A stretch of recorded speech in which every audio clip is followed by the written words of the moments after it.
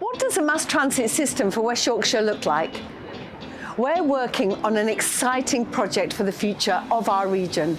Bringing mass transit to West Yorkshire would encourage businesses to invest in the region and create new opportunities for residents. We see mass transit as essential to helping our communities thrive and our economy flourish, bringing people and places closer together. Mass transit is a large-scale public transport system which usually connects cities and suburban areas.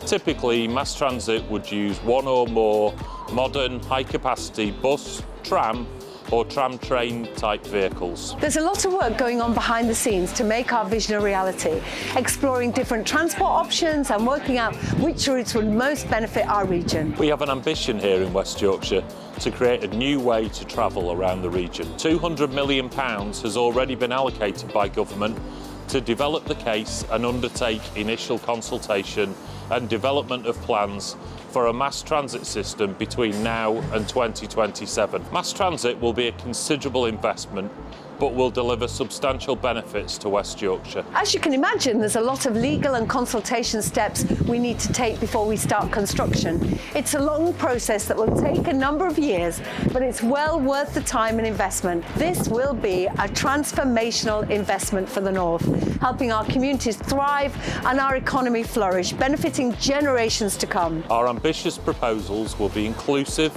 and accessible to everyone and make our region a greener, fairer and healthier place to be.